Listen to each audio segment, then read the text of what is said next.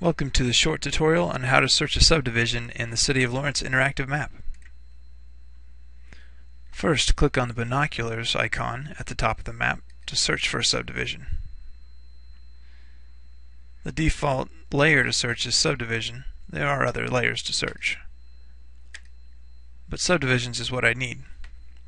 If you know the name of the subdivision, type it in the text box here and click search. A list of subdivisions that match the search are listed here. Click on one of those names and you are zoomed to that subdivision.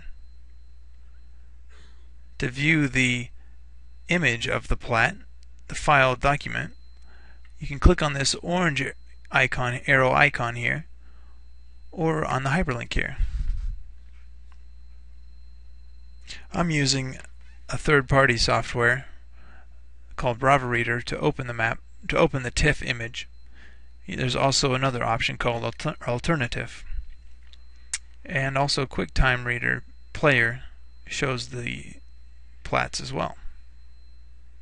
If you want to search another name, you can click on the binoculars with the ABC and type in another name.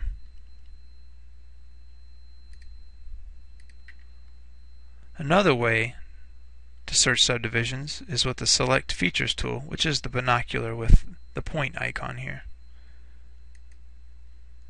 You can use any one of these drawing tools to select subdivisions. If I use the point, I select a single subdivision. If I use the box or a line, I can select multiple subdivisions, and they're all listed here in the search window. Again, you can click on the triangle to look at the image. Another way to find out what subdivision is in the area is by going up to the More button where other layers are listed and place a check mark next to subdivisions, and you'll see a general outline of the subdivision with the label.